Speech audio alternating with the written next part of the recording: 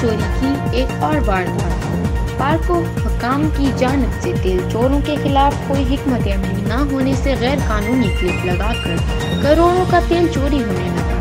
कोटला पहलवान में पार्को ऑफिस से जामपुर तक पार्को पाइपलाइन से कई बार तेल चोरी होते हुए पकड़ा गया।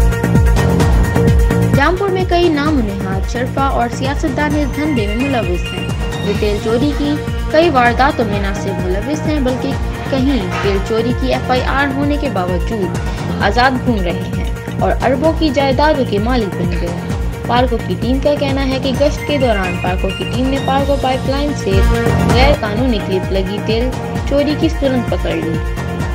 सुरंग से करोड़ों रुपए की मालियत का तेल चोरी हो रहा था। सवाल ये है कि ये तेल कितना अरसे से चोरी हो रहा था। अमला की पेट्रोलिंग और जदीद सिस्टम के बावजूद चोरी की सुरंगें कैसे बनाई जाती हैं?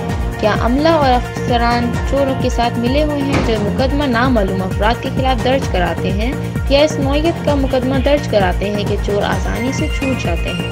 राजनपुर में ईरानी तेल और पार्को के तेल का कारोबार खुलेआम हो रहा है, मगर मुतल्लिका इदारे अपनी अपनी जिम्मेदारियों से मुबरा नजर आते हैं।